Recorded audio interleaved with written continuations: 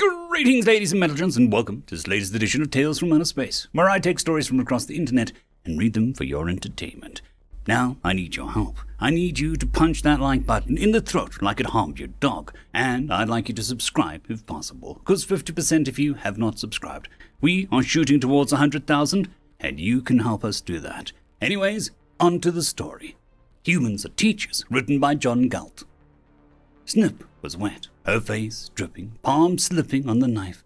It fell from her fingers, the nasty thin shard bouncing on the bulkhead beside the messy corpse between her thighs. Oh, Feck, she said. Her hearts were beating so fast, threatening to rip out of her chest and sprint down the hall all on their own. Her shaking hands came together, trying to still themselves. The Rokine was still warm, its blood oozing out and running along the floor. Is this your inaugural experience of taking a life? Snip jumped off the body, scooping up the knife and holding it close, staring wide-eyed up at a human. He was looking at Snip, expecting an answer. She knew English, how it sounded, but rarely spoke the language. Yes, she said. The human crouched over the body, pistol in hand, keeping a little distance between himself and Snip. He eyed the shaky knife warily before looking down at the body, using the nose of his pistol to turn open the Rokine's vest. He stowed his weapon and reached for the Rokine's sidearm, drawing it and checking the chamber. He removed the magazine, thumbing the ejected round and replacing it. He turned off the safety, the rack slamming home, ready to fire. Using a six-shooter makes it simpler. You don't have to get up close and personal as you do with a knife, he said, offering her the grip. She reached out, surprised to find the metal was warm. Her fingers wrapped around the handle. She knew not to point it toward him, keeping it aimed toward the ground, to only raise it when she intended to kill. You're a human, she said. Oh, and how did you discern that? I've seen humans before, pictures in books. You're stuck on the station too, she said. He smiled at her, a crooked side-on smile, while his head remained inclined towards the corpse. Missed them escape shuttles. Your kinfolk sure hightailed it out of here in a hurry, he said. That's what we do. Sifters run. We live on fleet of foot in salted soil. Ain't no use waiting on the cavalry, friend. They won't be riding in till the Rokine are long gone, he said. He offered her the magazine he found on the Rokine's hip. She looked at the pistol and knife. She eased down the latter and accepted them one at a time, tucking them into her waistband. Not until the Rokine finished salting the station. Finish looting. They won't stay. There isn't any money in actually running this fuel stop. Your scheme is to hold up till they ride on out of these parts, huh? Snip nodded. Her eyes followed the human as he rifled through the Rokine's pockets, his hand pausing and a broad smile crossing his lips as he lifted a grenade from the bloodied corpse. He eyed her, watching the occasional afterquake run shivering down her fingers. These eased the grenade into his own coat and patted the pocket. It was better that way. She was no fighter.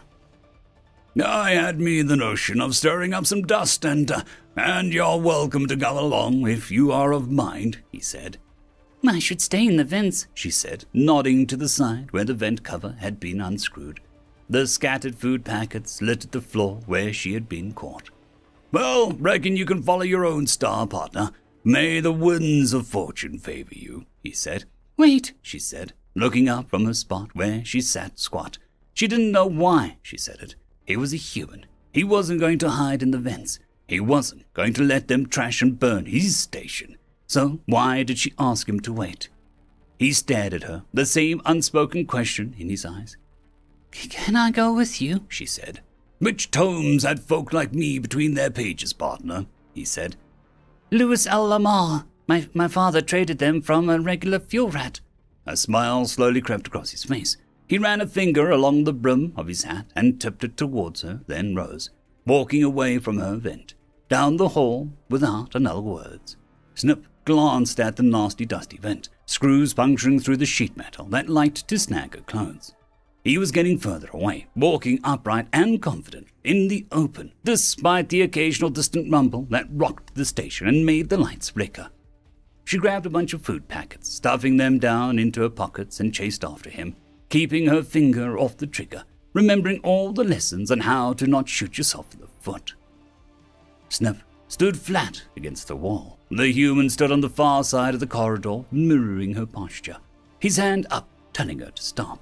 He then lowered it slowly, and they both crouched down with it. He dropped his fingers down one at a time.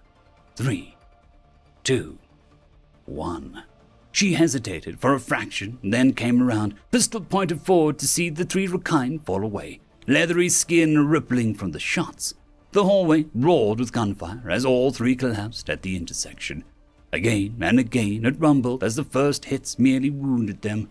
He kept firing until the killing blow had been struck against all 3. She saw it all, her finger hovering over the trigger, her mind trying to quiet itself, regaining control of her shaking hand. Her ears whined in a slowly easing scream. "Good aim, but you'd best be the one squeezing the trigger on the next go-round," he said. Snip winced, but didn't lower her gun, keeping it pointed at the bodies as she walked up. He kicked them over one at a time. He was only satisfied and lowered his guard once he saw the broken state of each of them up close. She was getting better. She looked this time. She knew the next part. "And now," he said. She put a new magazine in her pistol, made sure there was one in the chamber, and the safety was off. "Good. And then?" "We make sure to eye them doors and shadows," she said, entering the intersection and hugging one wall.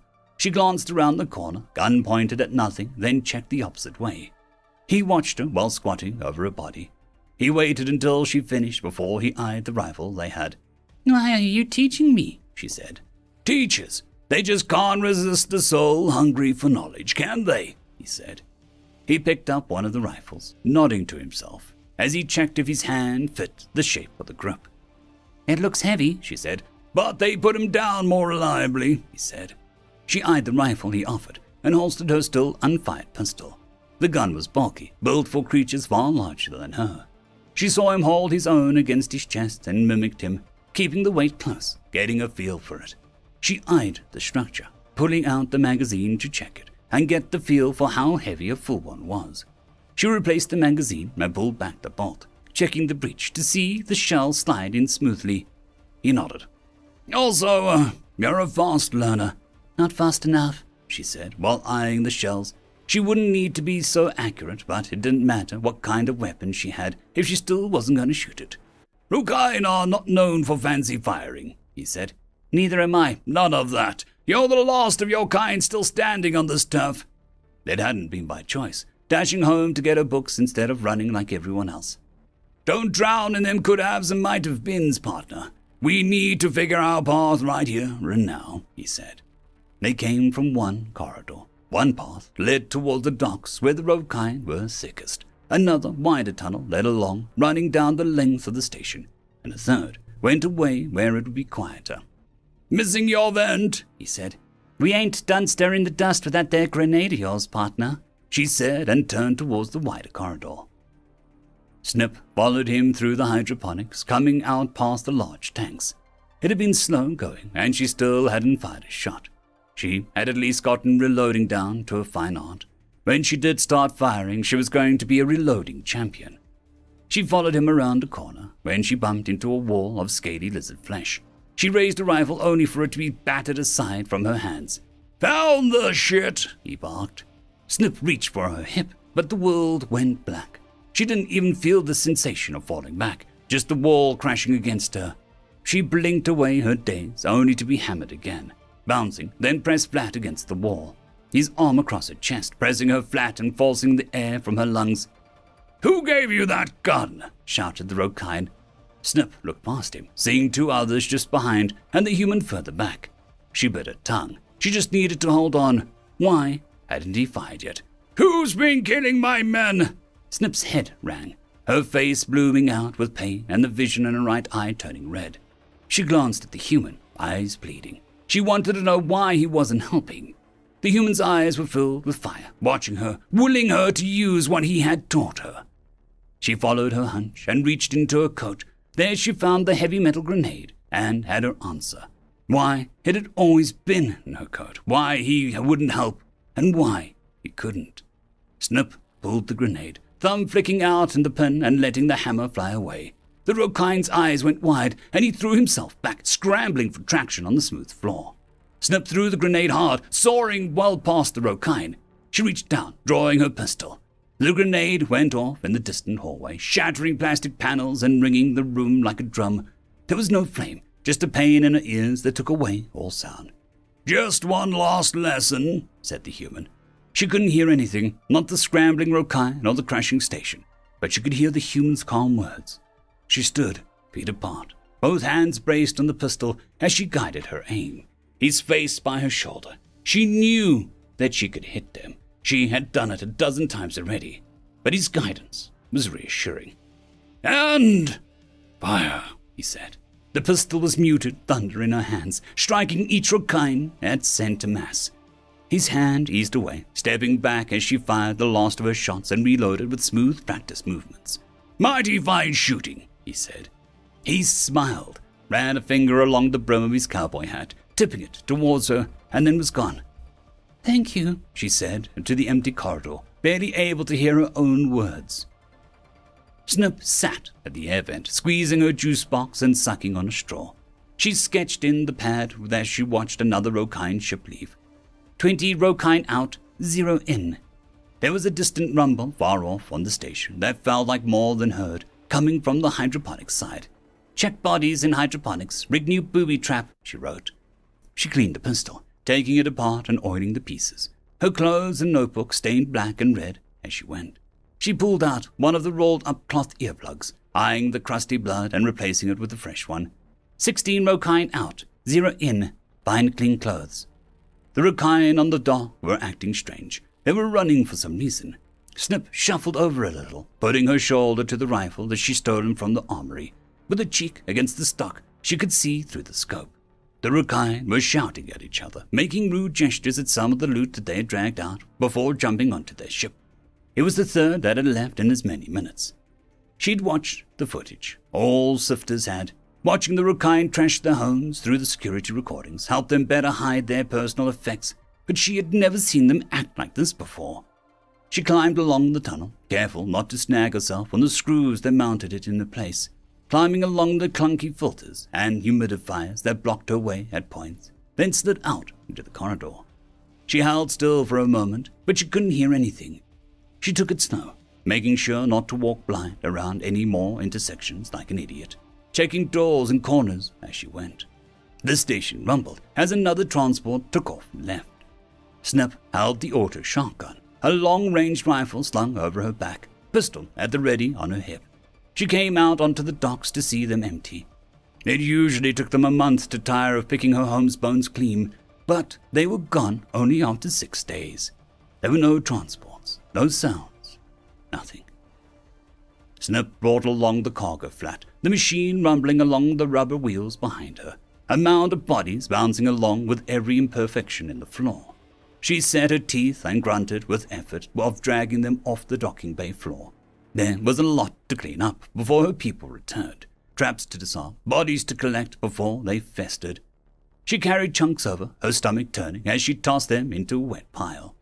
There was a tone on the dock and a Snip brought up her rifle, backing up towards the entrance of the cargo bay while training the barrel on the faint docking fields that held the air in. There were few stars in the desert between galactic arms. It made picking out the dot that moved much faster.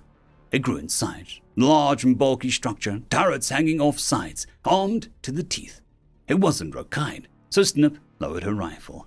The ship passed through the docking field, its roaring engines suddenly thundering inside the docking bay and kicking up a wind.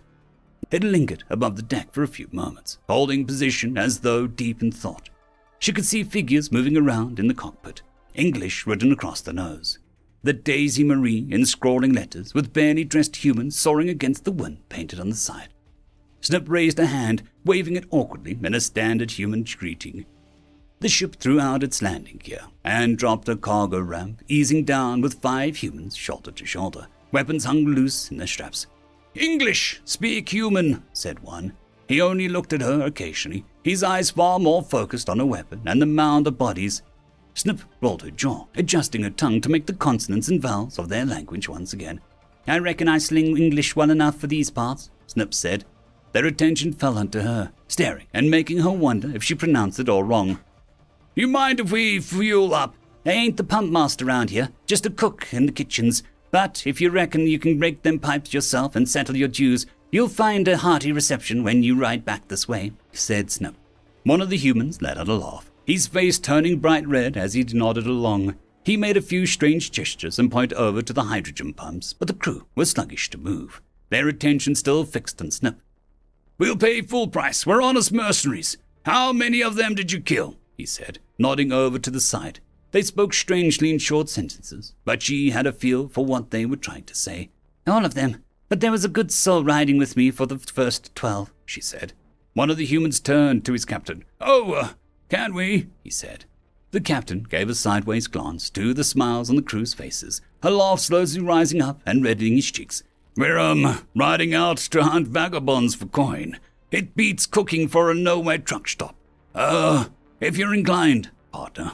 Snip eyed the team. They looked just like a ragtag group from one of her books, the kind of adventure she had always wanted to go on. She grinned and quickly ran over anything that she needed to do before she left. The traps had already been disarmed. The bodies would rot, but someone else could clean that up. They wouldn't miss one of their cooks. They had plenty.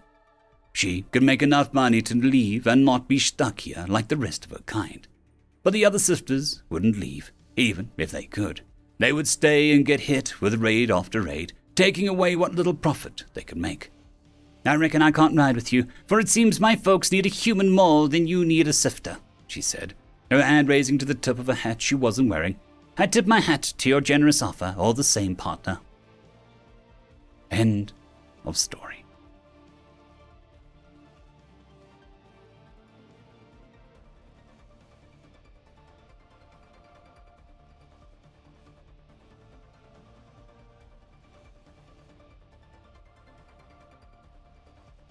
I would just quickly like to thank the T5 peeps: Dragon Soup, Cold War Boomerwaffen, Severin Cerberus, Red Panda 121, Leslie 517, Bushmaster 177, Caspar Arnholt, Cam Maxwell, Sans the Skeleton, Lightjock, Dragzoon WRE, and Lord Azrakal.